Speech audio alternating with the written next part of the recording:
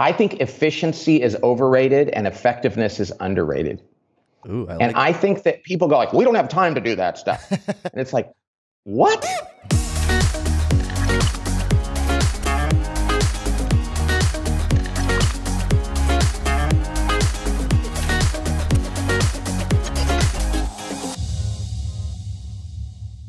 Thank you for joining us, Pat. We're excited to have you on the show. Johnny and I are huge fans of yours. And in fact, one of your books, The 5 Dysfunctions of a Team, changed our business trajectory. And it was actually recommended to us by a former business partner who wanted us to learn some lessons and potentially kick someone out of the company that he was unhappy with. And funny enough, we read the book, through some self-reflection, realized our own dysfunction, started working on them, and he actually was the only one who refused to work on his dysfunction, and we were forced to get rid of him in a very wild way. But obviously, over the years, we've interviewed tons of people who've written business books, and your books still stand above. And what's so fascinating to me is the format of choosing parables to share these lessons. How did you decide, one, to really dig into leadership and change businesses, and then two, write in a format that is so different from other business books out there? You know, I love the question. And I think both of them go back to me being a little kid in Bakersfield, California, where I grew up. And two things happened. One, and probably about the same age, I'm guessing it was like when I was 8 or 9 years old. So my dad, who I loved, God rest his soul, he would come home from work and complain about management at his company. I didn't know what that meant, but my dad was a great guy. He was successful at what he did, but he was always a little angsted about the way management treated him. And I remember going, I love my dad. I don't know what management is. I'm not even sure what that word means, but I don't think people should come home from work frustrated. And I also watched The Waltons, which was a TV show. You guys might be a little too young for The Waltons. You've probably seen it on like TV Land or something. And it was a show about this guy who's a writer. And the show was framed him writing in his journal about this family back in the West Virginia or something in the early 1900s or late 1800s. And I remember thinking, I don't know what a writer is exactly, but I like what that guy does, and I want to do that one day too. So fast forward through the rest of my life, I was always interested in writing. And I kept noticing my dad's business thing. I go to college down in Los Angeles, where you guys are from, and I took a screenwriting class my senior year. I think much to my father's chagrin, because he's like, you should study accounting and computers. But I was really interested, and I got my first job as a management consultant. I moved up here to San Francisco area. And I remember going to work and helping these companies and thinking, they don't get it. It's about the human things. They're really smart, and they're failing because they don't know how to talk to each other and organize themselves and have honest conversations. And I would say that, and the other people at the firm would go, we don't get paid to do that. That's not what we do. Just crunch the numbers. And it was at that time that I said, that's what I want to do. And then fast forward probably 5 years later, I came up with a management theory based on these CEOs I was watching. I didn't have my own firm yet. And I came up with this theory, and somebody said, you need to write a book about that theory because that really works. And I thought, man, I don't want to write one of those business books that nobody reads, because I never finished the business books. I'd read the first 2 chapters. I go, okay, flip through it and be done. So I said, I'm going to write a story that people will actually enjoy reading. They'll get the theory through it. They'll finish it because they're going to want to know how it ends. And maybe they'll actually learn more that way. And so I did that. You should just know I didn't have a publisher. I didn't know anybody was going to read this. But I loved writing so much that I did that, and it struck a chord with people. And then the publisher said, write another book, and I kept thinking, I think I'm done. And then I come up with like, wait a second, I just noticed this other thing. And so that's why I write fiction, because of John Boy Walton and my screenwriting class, and I love to write dialogue. And my interest in this whole idea of management and culture comes from the fact that when I went into the working world, nobody was paying attention to what I thought was the most important thing. So that's a long answer to a short question. I hope that's okay. Well, I think one of the things that makes the parables work so well is because it's a story, all the characters, to lack of a better word, there just seems like there's an innocence about them because it's a story, it's a parable. Right. So that you're able to then see yourself in each one of these characters. if it's going to be, you know, Kevin Cruz's leadership book, then you're automatically see yourself as a certain role, and you're sort of rigid in that idea of who you are and your place in your business. Where the parables they're fun, the characters seem innocent, and because it's fun, you can mix and match. And I think that's the beauty of it, and that's why it works so well. I love what you said, because I write the characters so that they're relatable. And if there's a bad character, if you will, you feel for him and you identify with him. And if there's a good character, he or she has flaws and you can relate to them. And I love what you said, because it's not like I'm just that person. I'm the good character. And I'm not preaching to people that way. I'm saying human beings are inherently messy and flawed and well-intentioned. And so unlike a Marvel comic book where this is evil and this is good, I'm trying to say we human beings are messy. And I love when people read my books and they'll go, oh my gosh, the troubled character is the one I can relate to. I need to change my career. Yeah. And so it's something that what you said is exactly right. I want people to relate to it. The fiction I write, we call them parables and fables, but it's kind of edgy, and we want people to go, yeah, I've heard that same comment in a meeting. I can relate to that. It's not like a genie flies out of a computer and gives you advice. You know, these are like real people having real conversations. And my most recent book is the edgiest one I've written so far, I think. So you got us hanging on the edge of our seats. What is this grand theory of management that you cracked the code with and led to the writing of these books? Okay, so I think the best way to describe it is this, you guys. There's two things that people need to be successful in a business. One is, I'm going to cough here for a second. I've got this lingering cough. One is you have to be smart. That's intellectual stuff. Like, do we have the right strategy? Are we in the right business? Do we have the right marketing? Do we have the right technology? All that stuff. On the other hand, you also have to be healthy, which means, do we have the right culture? Is there cohesiveness among the leaders? Are we clear? Forget if we have the right answer. Are we on the same page around an answer? Do we communicate enough with each other and with the people in the organization? And have we put just enough structure in place to keep all this together? So it's smart and it's healthy. 95% of the attention that most leaders give in companies, if not 99, is around smart. That's what business schools teach. That's what the Wall Street Journal and the Harvard Business Review focuses on. Is what do I know? The healthy side, which is the behavioral, is this functional? Are we honest? Do we wrestle with decisions? It affects the smart stuff. It's not touchy-feely. But without the health of an organization, you don't get to tap into most of your smarts. You know, one of the many companies we get to work with, and I'm very fortunate, is Southwest Airlines. They are not smarter than Delta and United and Continental or whatever they are. They've all merged and stuff. They are healthier. And as a result of that, they make smarter decisions. So really analytical people will go, well, they were brilliant in the way they did that. Well, I know the executives, they sit around a room and they have honest conversations and they say, what should we do here? And because they're transparent, and because they're honest, and because they're willing to go there, they look a lot smarter than people who probably have higher IQs and SAT scores and GPAs from better schools. And the people at Southwest just keep it simple because they have a real culture. So smart and healthy. And what I said is we have to help companies become healthier. They're all smart. In this era of ubiquitous information and the internet, everybody knows enough. I've never gone into a company and walked away and thought these leaders are just too dumb. They don't understand their business. Never. I've never said, man, they're dumb. Because in this day and age, everybody knows enough. I walk into many and say they're too dysfunctional to tap into that knowledge.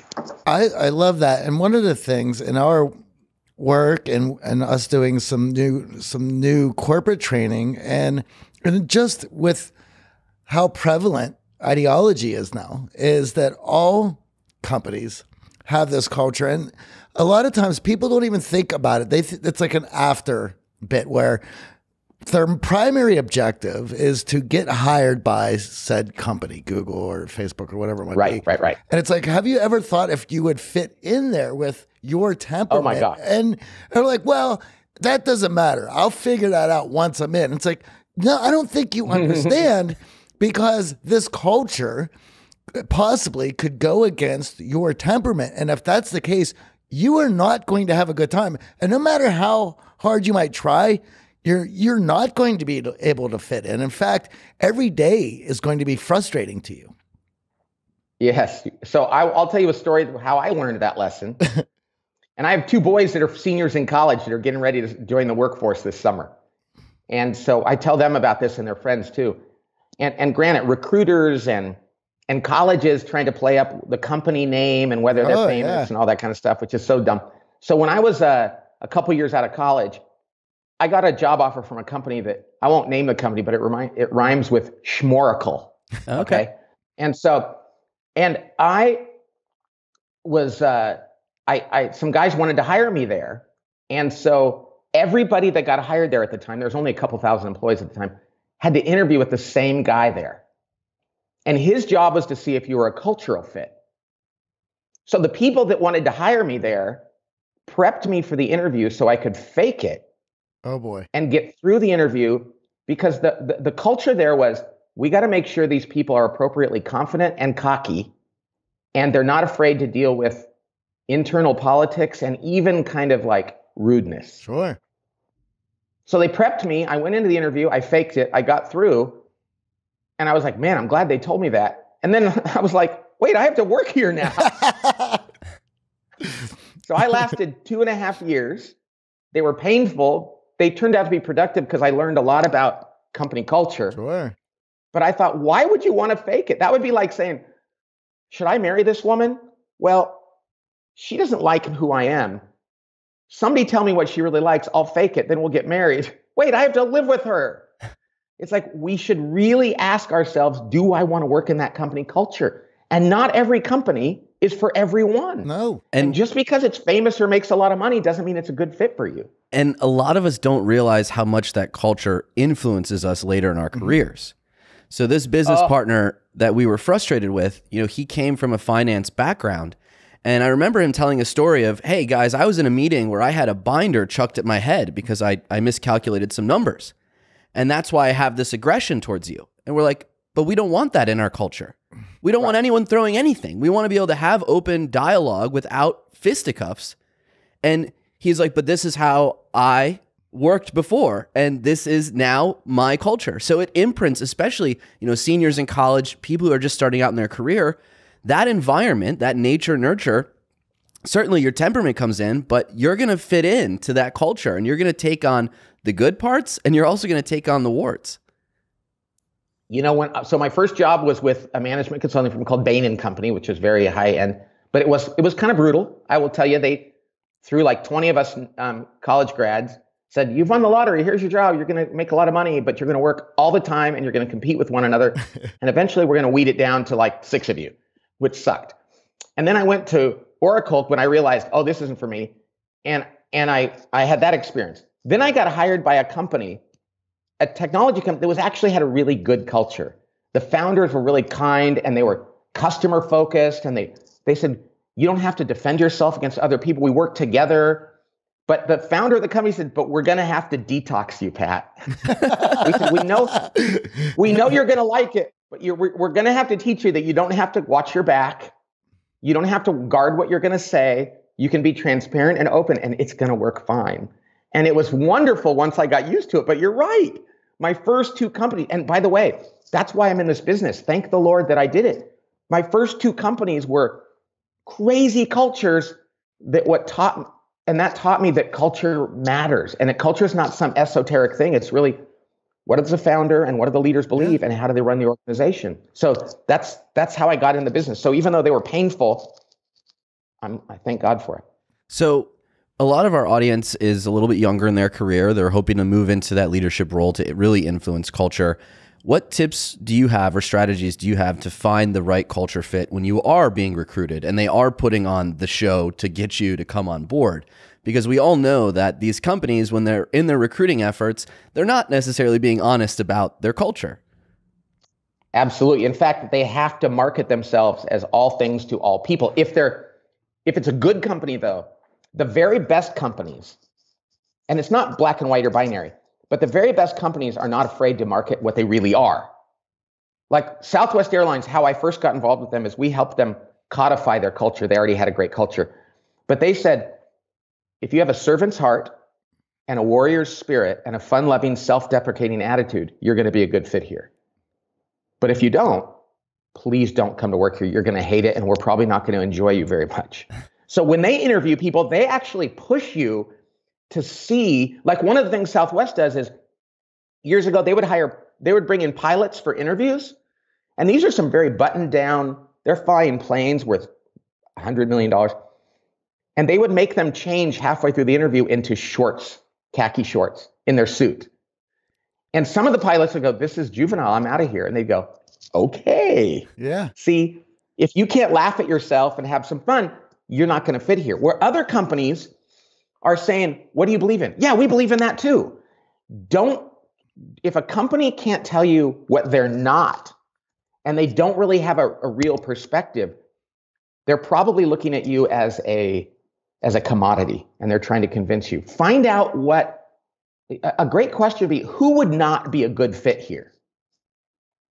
And I don't mean like, well, they'd be mean and rude. And I mean, like, what person with good qualities wouldn't fit in here? And what's interesting is when I go back to Oracle, even though it wasn't for me, had they just said, hey, listen, it's pretty political here. It's pretty competitive internally. If it would bug you if somebody who you think is on your team actually stabbed you in the back a little bit, then if you don't have a stomach for that, you probably shouldn't work here, because that's just kind of how it is. We believe in it's a little bit of Lord of the Flies here. Well, I'm not alone. That would have been a beautiful thing to say. And the right people would have gone, yes, bring it on. And so I guess if a company cannot be honest about the culture, the challenges of their culture, then you probably know something's wrong. It's like if you went on a date and said, well, tell me your worst qualities. And they say, well, I'm just so conscientious and loving that sometimes that, it's like, no, tell me your worst qualities. If a person doesn't know what their worst qualities are, then it's probably it's a red flag. This reminds me a bit about the person that we're speaking about, as he was coming from that culture, and what he wanted to implement, or at least it seemed to be the way our Monday morning meetings were going, was he wanted to have a roundtable discussion of Game of Thrones and what happened, and the playing off Machiavellian, strategizing, politicking. We're not interested in that. We're not interested in this. And in fact, like for myself, and as you were just stating about working in that environment, it's like, I know for myself, I want to be obsessed and put all of my attention on what I'm doing and the work and the results that I am trying to get. Not have to look to see who's trying to pull the rug out from under me as well. Exactly. I mean, and granted, there are people who seriously thrive in that. And that's great. But certainly we didn't need it in our podcast startup. Well, one of the other strategies that my fiance Amy has taught me is reaching out to the people who did your role at that company but moved on in their career. You can find them on LinkedIn. They're easy to get a hold of now, and ask, why'd you leave? And just understand I got more money at Facebook. That's one thing. Or, you know what? I hated working weekends. I hated they demanded 14-hour days, even though they told me when I started that, I'm going to be able to travel and it's great. You can get that feedback from the people who left your role. They will tell you most of the time on a LinkedIn message, well, this is what I didn't like. Yeah. Isn't it crazy? Like you were talking about that person with you. What we need to be able to say is, hey, if you like that, then you definitely shouldn't work here, because we're not like that. We're not judging you and saying you're a bad person, but we are saying you're a bad fit for what we're trying to do. Alan Mulally was the guy, the CEO who turned the Ford Motor Company around a few years back. Amazing story. Like took over the DMV of automotive stuff, didn't take any money from the government, changed the culture. Now they're struggling again because he's been gone for a while. But the point is, he would go to people in the company and say, this is the new culture. I really like you, and this is how we're going to do this. And if they would violate it, he'd go up to them and he'd say, hey, you're violating the culture, and that's okay. We could still be friends, but if you keep doing that, you just shouldn't work here because it's not going to be good for you. And he had to fire very few people in turning that company. A ton of people left, not because he sat in a dark room and decided who to fire and who to keep, or who he should, because he just confronted them about that behavior's not okay. And you have a choice to make. The Machiavellian stuff, you can shed that, or you can lean into that and go someplace that appreciates it, but we don't. That shouldn't be a controversial conversation. That's actually an act of love to help that person avoid misery and yourselves. And that is an important lesson that I actually took from the book of 5 Dysfunctions, because I realized that in myself, that I had this fear of conflict. And because I was the leader of the group, when there were these cultural issues, because I was afraid of having conflict over it, they festered and they continued to grow in the company. And then everyone was frustrated. So let's unpack for the audience what these 5 dysfunctions are, because what I love about them, and now as Johnny said, that we've been doing corporate training, you see these patterns over and over and over again. And we all think we're special snowflakes and, oh, our culture's different or our company's unique. But then you start looking and you're like, wait a second, I'm a dysfunction. There's dysfunction. Okay, what can we do to fix it? Well, and just so you know, my company, we really do try to eat our own food, dog food, whatever you want to call it. And just earlier this year, we've been in business for 20 years, more than 20 years. We realized we had a break and we had to. So this is like marriage. The day you think you don't need to work on your marriage, and if you're engaged, it never ends. And the day you go, done, our culture is fine. Get ready. So, and by the way, these 5 dysfunctions, this was my 3rd book. I wrote it. It got published in 2002. I wrote it in 2001. It's selling more today than it ever has. And we had no idea that it was going to go so far beyond corporations. I wrote it for a growing technology company. That was the fiction. The military, churches, schools, professional sports, college sports, families, every kind of company, every industry, hospitals. We didn't realize how universal it was. So we're very blessed that way. Well, here's the 5 dysfunctions. The first dysfunction on a team is the lack of trust, which sounds very obvious. But that's just, are people on the team capable of being vulnerable and saying, I don't know the answer. I think I screwed up. I need your help. You're actually smarter than I am at this. Can you teach me how to do that? Or I'm sorry, I was a jerk yesterday. Can they be emotionally buck naked? Trust is a function of knowing that the people sitting around the table are not going to hide strengths or weaknesses, mistakes, successes. They're going to come to the table and sit down and go, okay, I need your help. Or I'm worried about something. They're going to be honest. You can't trust somebody who can't be honest about who they are, warts and all. So that's the first dysfunction. And that's one of the most important things we do with executive teams, leadership teams, teams of any kind, is we teach them how to be vulnerable to each other. Talk about who you are. And you know what they find? When they do that, it's like so liberating. They're like, you mean I can come to work and be fully myself? No, you have to be fully yourself, because if you're not, people aren't going to know how to act around you. So that's the first one, trust. The next one, and trust enables the next one, which is if you trust each other, then and only then can you overcome the next dysfunction, which is the fear of conflict. Conflict on a team. Now, that doesn't mean they're throwing binders at each other. It means if they disagree about anything important, they say so. And whether they're an Italian and Irish like me and they wave their hands and they, yeah, or whether they're culturally Japanese or New York or LA, every culture has, but they're not holding back. They're saying, I disagree, and here's why. And if we're uncomfortable, that's okay, because we're pursuing the right answer or the truth. And that's good. But remember, you have to trust each other, because if you don't trust each other, you're not vulnerable, conflict is bad. Then it becomes politics. So the first one is the lack of trust. The next one is the fear of conflict. Conflict allows us to overcome the third dysfunction, which is the lack of commitment. People aren't going to commit to a decision if they didn't debate it. So if the 3 of us are sitting here and we run a business and we have to decide, are we going to open a new office or launch a new podcast or whatever else, the only way for us to get to the point where we leave that meeting on the same page is if we push back on each other and we really air our differences. And people think they're doing a good thing on a team when they don't have conflict. What they're doing is they're making it impossible for people to commit. So the inability or unwillingness to commit is the third one. Do you want to? Yeah, I want to I just want to speak to that. It's funny that you mentioned that.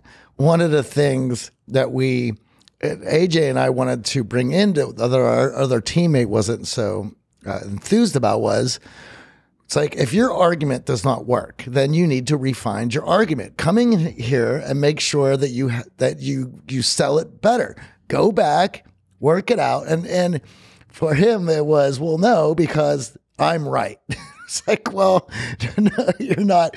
And I love this because what you were saying with this commitment of there should be some push-pull. The best argument should win. Everyone should come in and bring their idea in. And through that, there will be a decision made. And then everybody, if they've been heard and if they've given their best argument and we've all chosen through this meeting what our commitment's going to be, then we can all say that it was a successful meeting and we can all leave going, I know what the plan is and I'm good with the plan. Exactly. But in that case, the way you just described that, in order to engage in that conflict though and make it productive, you have to be vulnerable enough to say, maybe I'm wrong. Yeah. Oh yeah, you're right. Oh, that's a great point. I hadn't thought of that. But when a person comes to a meeting and says, I'll engage in conflict and I will defend my answer and I will try to convince you regardless, there's no trust there. You're like, I don't trust that they're vulnerable enough to admit, well, I might have a better idea. We actually had fake commitment because we would end these meetings, everyone would be on one page, and then a few months would go by, a few weeks even, and we'd find ourselves having the same argument over again, confronted with the same reasons that we already said were not reasons. And at that point, everyone else in the team can't commit because they're like, well, wait a second here. No. I don't know what direction I need to be rowing in because every time I thought we had commitment, I'm in another meeting where we're debating this again. Now, it's one thing to come with new data, new facts. Okay, traffic is here, conversion is there. We're seeing from customers, their feedback is this. But to just stick to your guns, wait until there's another opening in a couple meetings, and then blast this, as Johnny says, play the same lick on the guitar. So I have this analogy that I use because I'm a musician in my life before all this and with The Art of Charm was playing in bands. And you look like you were in a band. Yeah, now I get it. It all makes sense. Yeah, and we would all come in with different riffs and ideas for new tunes. And you would hash them out in the room, and the best ones won. Now but there was always one guy who week after week would bring in this same tired riff. And it's like, listen, for the last 3 weeks, we've jammed on that. It hasn't went anywhere. And quit forcing this riff. Could at least go home and try to change it up a bit. But to come in here with the same riff after we've already voted no several times, this is just redundant. And why are you trying to bully us in to just for us, this idea that you just keep bringing it up enough that we'll eventually just cave in, which was exactly the issue that we were having with our business partner. And I had brought up this analogy to AJ. I was like, I've dealt with this before. This guy's waiting for us to just give up. Cave. Yeah. Yeah. And that's why in a situation like that, what you have is a person who's not vulnerable enough to celebrate like, hey, I'm wrong. Yep. Hey, you guys were right. Hey, this riff sucks. You know what I mean? That is a sign of if a person can't celebrate when they're wrong and celebrate when somebody shows them a better idea, that's a sign that they're not trustworthy because they're not vulnerable. They're insecure, and that's a deal breaker. Well, something else to go along with that is when you are able to admit defeat or that you've been bettered, the riff that your buddy has brought in is now rocking the room. And it's like, when you can admit that and realize I have some work to do, so I'm going to go home and refine the things that I was working on. I certainly know for myself that there was a freeing moment of not having to be right all the time, and that collectively, it's liberating. Oh, it is. Yeah. It is so liberating. And it's like, why wouldn't everyone else want this as well? However, it just shows you just how scared they are inside and how insecure and what they're working through with themselves or not working through to prohibit themselves from allowing themselves to do that. Yeah. Let's finish off the other two dysfunctions. Yeah. But this is such a fun conversation because, well, I'll say this now. Remember when you said when you go into a company and you're interviewing, it'd be nice if you could say, do the executives ever admit when they're wrong? Do they actually have good conflict? Do they commit to decisions? You know what I mean? But obviously they're not going to, I don't know. But that's what you really want to know. If you could be a fly on the wall and watch the executives, because they set the tone for the culture. Okay, so we talked about trust, conflict, commitment. The reason why real commitment, not fake commitment, like, okay, I'll go along with it, but I don't really agree. I mean, like, we've had it out. I get it. We might not have agreed completely, but the leader broke the tie, and I understand why we were doing this. I'm in. Yep. That enables the next and most difficult thing a team has to do, which is to hold people accountable. When you see somebody later on doing something that's not quite right, either they're backing off on that decision or they're deviating from it or their behavior just isn't aligned with what we're talking about, that's when a team has to be able to say, hey, dude, what's going on? That's not what we agreed on. That's the hardest thing for teams to do. And let me just tell you, it's an act of love to say to somebody in your band, like, hey, you keep missing that beat. Some people say, how can you say that to them? It's like, because I love them and I love the band and I got to tell them. And if an executive on your team or a team member in your workspace is doing something that's not in line with what you're doing, the best thing to do isn't go to the boss and rat them out quietly and say, don't tell them. Is just to go, hey, I thought we agreed on this. What's going on, man? And they go, well, thanks for telling me. I guess I'm kind of confused. Help me out. Sure. The best teams in the world do this. I love when I see a basketball team or a football team and a player goes to the other guys and goes, my bad. That was on me. And this is what you were talking about earlier. It's having good intentions and understanding and assuming that other people have good intentions, right? That's where the love comes from. It's like, exactly. I am holding you accountable because we agreed on it. And I know you're not doing anything nefarious. You're trying, and I just want to make sure we're all trying on the same page. Exactly. This is by far the lowest score. We have an online team assessment people take and they get back to the triangle with all the colors on it, green, yellow, or red. This is the lowest average score. Because it's one thing for people to do all this. And when it comes to that moment where you go, oh, I have to go tell them it's not good enough. You know, we did a podcast recently called That's Not Good Enough. Those are the 4 words that people have to say to one another when we're at work. It's not a mean thing. It's like, oh, that's not good enough. But people don't like to do that. No. People don't like. So that's accountability. That's the 4th dysfunction. And the final dysfunction is just what we call the inattention to results. So it's the lack of accountability and then the inattention to results. Sometimes you have people on a team and the collective results of the team aren't really that important. It's just like, I kind of want my department to do well. You know, in a band, it would be like, my guitar solo looked pretty good. I don't really care if the song is good, but I look good. And it's like, we have to say, no. We are all about the collective good of the organization and the team.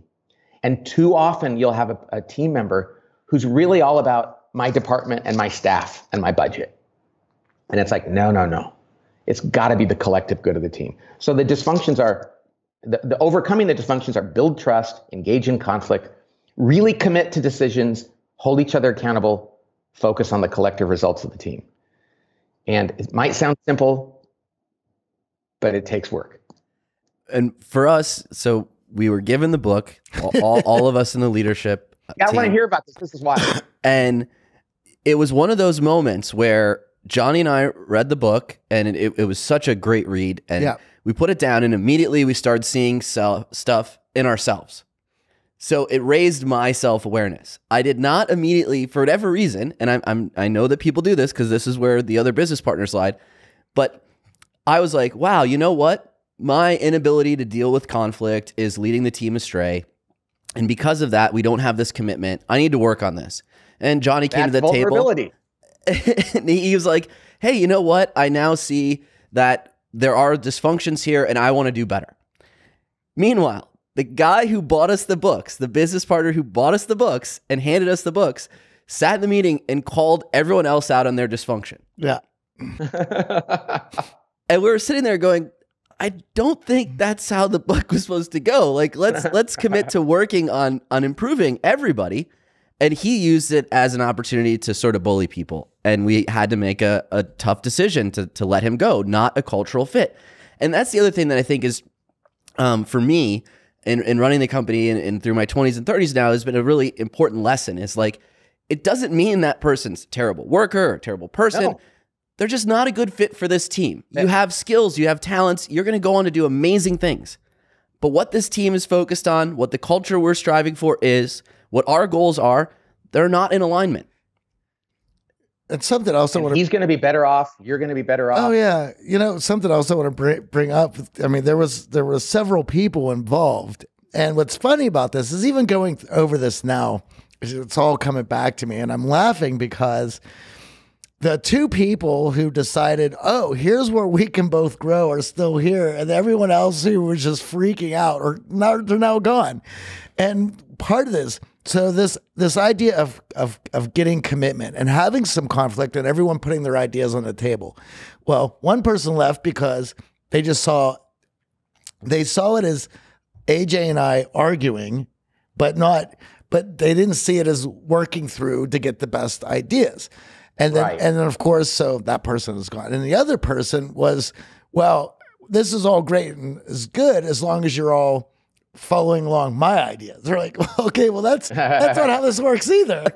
And so now, you know, all these years later, it's like, well, yeah. And what is also great about this, and as I was mentioning earlier about how liberating this is, you know, a lot of these things with getting trust and having looking for the best ideas and then having the commitment after working that out of which one's the best, and then having accountability to see these ideas through and then looking at the results, that is so much fun.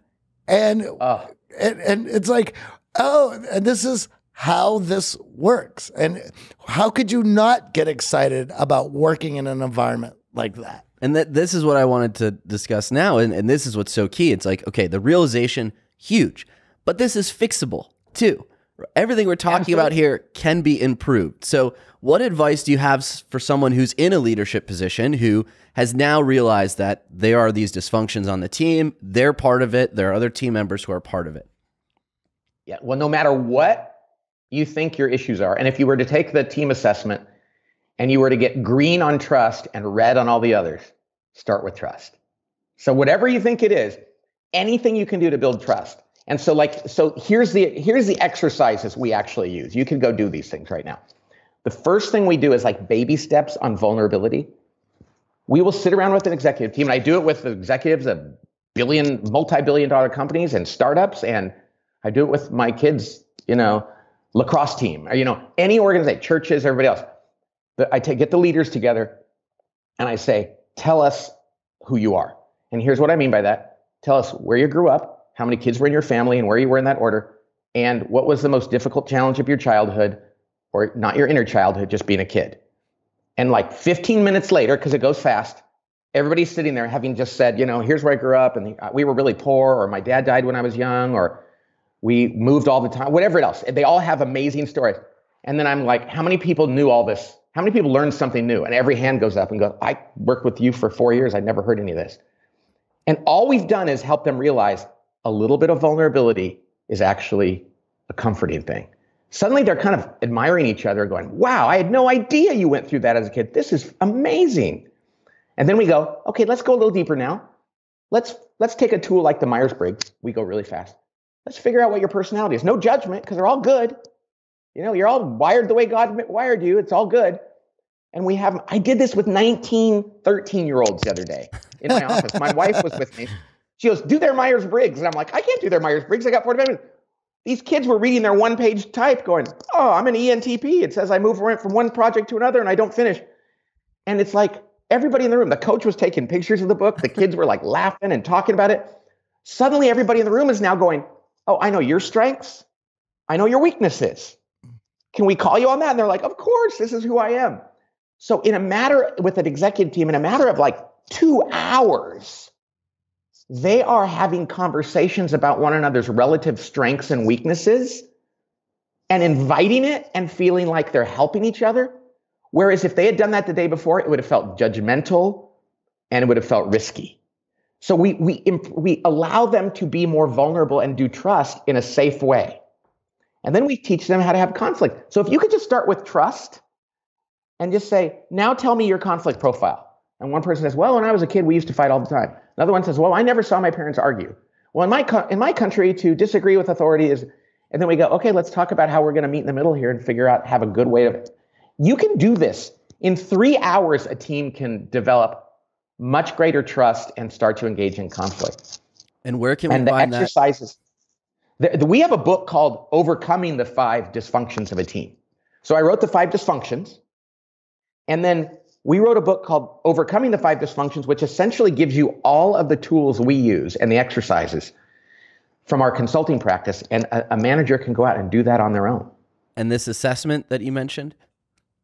The assessment you can find on our website at tablegroup.com, and you get the results right as soon as everybody figures it out, fills it out, which takes like 25 minutes, if that. Yeah, less than that. Then they get the results back, and they sit down around a table and they look at their scores, and it shows you which questions people gave low scores, and they go, oh, clearly we have to talk about these 3 things. And it's really liberating. It's like, wow, we knew that, but why did we never identify that? So that team assessment, and we've had almost 500,000 people do this assessment, and it just tees up exactly the right conversation. And it helps them understand, is it trust that we're struggling with, or conflict, or all these things? So there's some things you can do in short order to really improve a team. Building trust and making a team better does not take months and years. It takes days and weeks. I know for me, after reading the book and realizing work that I need to do on myself, going back to that trust piece, the first thing I started doing was being open and honest with the team about my own mistakes as a leader. Decisions that I made that were wrong, things that I thought we could do that I could improve on. And immediately it totally changed the way the meetings were run and the communication that was happening in the meetings. And it's so easy as a leader to look at everyone else's mistakes and be like, why is this person not performing? Why are they doing this?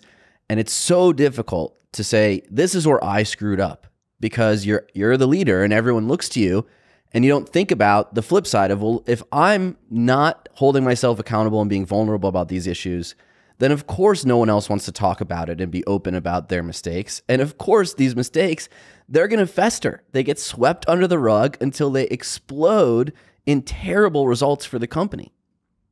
Right. And I will tell you, and it's an amazingly liberating thing as a leader to go, because we tell people, don't let them see you sweat.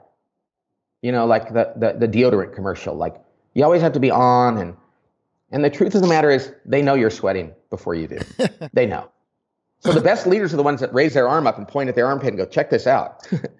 And people go, so you know? And they're like, of course I know. You know, I know. And they're like, okay, I trust you. Let's talk about this. I will tell you this, as you're getting ready, you're engaged. As a parent, I've learned that acknowledging when I'm wrong in front of my kids actually builds a stronger relationship with them. And my parents, God bless them, different generation. I don't remember my parents saying they were wrong very much when I was growing up. It was kind of like, be quiet. I'm right. I'm the parent. And I gain so much credibility when I go to my kids and go, I was kind of a jerk to you today. And they're like, yeah, I know. And that doesn't mean I do it because I want to be their buddy and win their popularity. I mean, I just have to convince them that I'll actually see it the way it is. We gain much more credibility by being vulnerable when we're leaders. It's crazy. Now, you also write for people who are not necessarily in a leadership position, and you talk about one of the most difficult positions or job killer is really feeling anonymous in an organization. What can we do to not feel anonymous in our organization and not be that cog? Yeah, a secondary part of our business, we help organizations to become more successful through their leadership teams. We are so bent on helping people not be miserable in their jobs. And every company out there is like, it's a war for talent. How do we get people to be more engaged? And what do we need? Better food at the lunch? Or no. People at work need 3 things that are free. And if you give them those 3 things, they're going to bounce off the walls and love working there, as long as you're paying them enough. You don't have to overpay. Overpaying people to work in a miserable job is a terrible idea. Pay them well, but give them the 3 free things they need. And the first thing they need is to be known. It's like, and that sounds so silly. It sounds like this is a kindergarten lesson. But I work with leaders, and it's like, you have to take a personal interest in the employees who work for you, in their job and in how they're doing and in their personal life. And I don't mean if you're the CEO and you have 1,000 employees, you got to know every 1,000. But how about your direct reports? Take an interest in them. If you're the executive vice president of Nike and your boss, the CEO, isn't interested in you as a person, you're not going to love your job. And I've worked with professional football players whose the coaches are totally disinterested in them. And they're like, it's kind of a drag. I go to work and they don't really care. And I don't care in any job, your manager, and man, if your manager's manager does it, it's even amazing. Take an interest in their lives. It's free. We know in our jobs, nobody will deny that it makes a difference to them in their work. Everybody will say, oh yeah, I love it when my manager's interested in me. And I'll say, well, why don't you do it for your people? I'm like, I don't know, I'm busy and I don't know, it might be awkward. And, we all live in California. So we think, well, if you make eye contact with a person at work, you're going to get sued, No, you got to love on the people and you've got to do it by taking interest. So that's the first thing. Anonymity is a total job killer. I've worked in jobs where nobody cared about me. I don't care if it was the sexiest, most high paying job in the world. I was miserable. The other two things are, then you have to let them know that their job matters to someone. And I don't care what their job is. I don't care if they're a doctor or, doctors and priests and firefighters, they already know. Teachers, that's a vocation. Most people's jobs, they don't know. The job of a manager is to go tell their employee, I don't care if they're the receptionist sitting at the front desk. Here's why when you do a good job, you make my life better or you make somebody's life better. You matter here. And you're not like telling them something that's not true. You're just being frank. Like your job makes a difference to people. Too many managers don't do that. They think, well, they know. We told them at orientation. No, our job as managers is to remind people constantly, hey, I noticed you did this really well today. Do you realize who that impacts? And do you realize how that helps the firm and how much better I feel because you do that? Nobody ever left a job and said, if my manager told me one more time why I made a difference, I'm out of there. And the last thing is people just need to know if they're doing a good job. They need to have some way of assessing, not just the boss's opinion, but some sort of observable assessment. Whether it's not always a metric, but some way of going, am I doing well? I don't know. Let's take a look at your output. Yeah, it looks like you're doing great. So if a person is known, they're reminded constantly why their job matters and their work matters, and they have some way of assessing their success, they're not leaving. If you give those three things to a person in a job, they're going nowhere unless they are so grossly underpaid that they just have to do it for their family. Well, these three things certainly allow people to feel safe. And when you feel safe, you can focus on doing your job rather than looking over your shoulder, wondering what's going on behind your back. And the other thing about this is where technology is at now and where it's going. We're continuing having more and more people working from home and not in the same quarters or in these WeWork spaces where you might not even see people on your team for a few days. And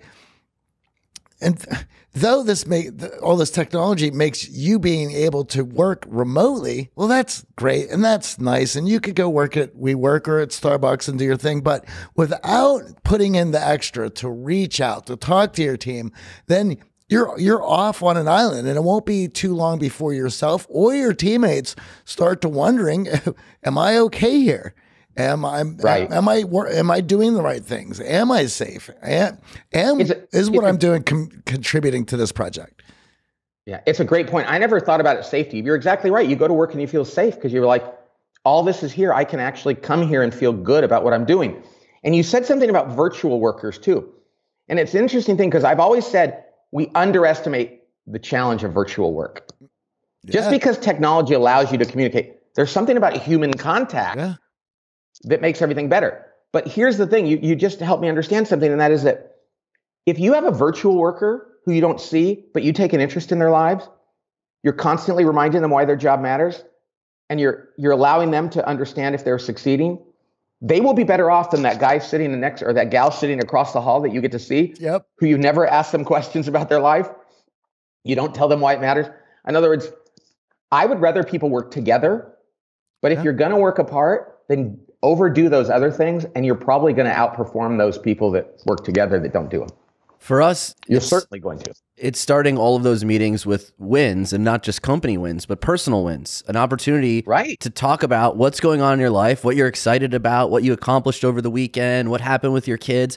All those little moments are just as important as the task at hand to that individual on your team. Absolutely. I'm going to share something with you. I haven't written about this yet. We're going to do a podcast about it one of these days, but I think efficiency is overrated and effectiveness is underrated. Ooh, I think that people go like, we don't have time to do that stuff. And it's like, what? Oh yeah, we got a lot of meetings to go through. It's like, so you can't slow down to be human, and you don't realize that when you're human, they're going to do like 10 times the amount of work. They're like, well, that's not efficient, but it's effective. And I almost believe you have to be intentionally inefficient in order to be effective. We found that to be true in our company. And your point is, what people aren't understanding is the lack of their effectiveness leads to more meetings. Yep. They probably would need less meetings if they were more effective. Exactly, which is inefficient. I wrote a book called Death by Meeting. Oh, yeah. Know? And everybody thought it was, so you're going to say less meetings. And I'm like, no. More meetings, different kinds of meetings with really clear context, really compelling and interesting meetings. You're going to get more work done. And they're like, yeah, but I just want to spend less time in meetings. No. The bad meetings that you're having now are creating all this make work. Your effectiveness is going to go through the roof if you just have good meetings. So it's one of those things that, you have to see the bigger picture. One of the things we talk about here at The Art of Charm is leading from the seat that you're in. So even if you aren't a manager or you're not the leader, it is important for you to come into your job to be a leader from where you are. What in your mind makes that ideal team player and that ideal teammate? So, yeah, most people are not CEOs. And most people aren't the leader of their organization. But they might be the leader of their team or their department. They might be an informal leader. To be an ideal team player, there's 3 qualities you have to have. And that's one of my most recent books. You have to be humble, which means it's about the team. It's not about me. Okay. Arrogance, self-centeredness, ego-driven is a killer on a team. You have to be hungry, which means I'm not going to do the minimum. If you ask me to do something, I'm going to go above and beyond. I'm going to figure out maybe I could do a little better than that, or maybe even a lot better than that. So hungry is that work ethic. And the third one is smart, but not intellectually smart. It's emotionally intelligent. It's common sense around people and how do my words and actions affect them. If you hire people, and I believe this so strongly because we've been practicing this for 20 years.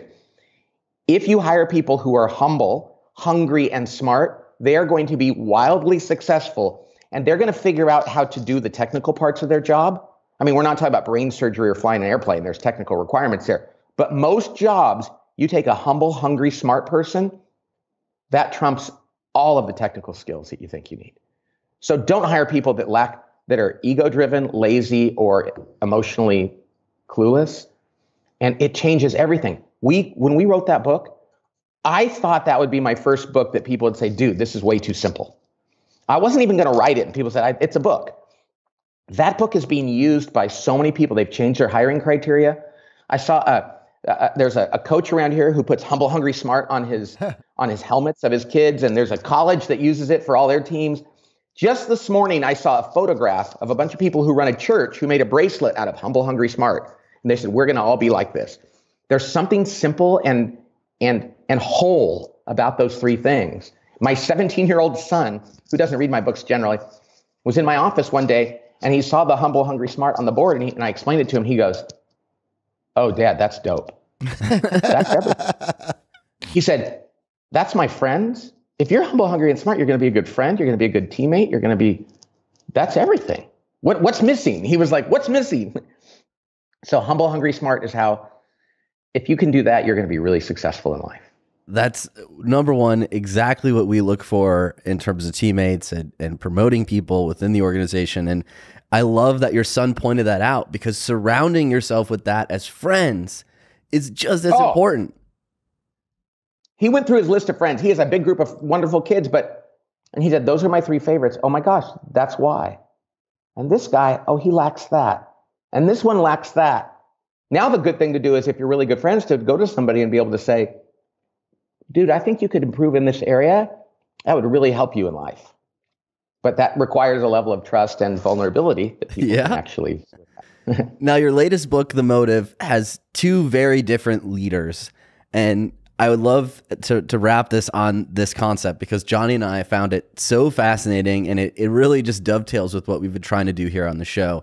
What are these two leaders? And I think as the listener pays attention, you're going to start to recognize some things in yourself that are really powerful. Yeah, this is my 12th book. Gosh, I never thought I'd write more than 2. And if somebody were to say, which book should I read first, I would say this one, because it's not about how to be a better leader.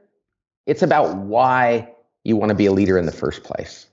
And there's 2 primary reasons to become a leader. One reason to be a leader, the not right reason, is people see it as a reward. I like to say, when people are young, people say, go out and be a leader. You go to graduation speeches and people say, go out and be a leader, change the world. I'm like, no, don't do it unless you know why you want to. And if you're doing it because you think it's cool and it's going to make you more sought after and feel better about yourself, that's a really bad reason to be a leader, because you're not going to do the hard parts of your job. The real reason to be a leader is because you see it as a responsibility. It's a burden. And the economics of leadership are not very good. In other words, you're going to put a lot more into it for others than you're going to get out of it for yourself. And if you go into leadership with that in mind, fantastic. Then you're going to take on the hard stuff and say, yeah, this is my burden. This is my job. It's like being a parent. It's like, why are you going to be a parent? Because I think it sounds cool. Oh, no. The cool parts come every once in a while. The hard parts come every day. And if you're doing it because you think it's cool, you're not going to want to do the hard parts. So the motive is that these 2 leaders of 2 companies that get together to share ideas. And the one guy is clearly motivated by ego and by himself. And the other guy used to be and figured it out and is now motivated for the right things. And they have a very edgy, very conflict-laden, and very real conversation about this. And there's some twists and turns and some politics in there and some surprises. A lot of people that read my book say this is my best fiction. It's also my shortest. I think that helps. I'm a believer in short. And I think that if a person is a young leader or any leader at all, this is the book to start with.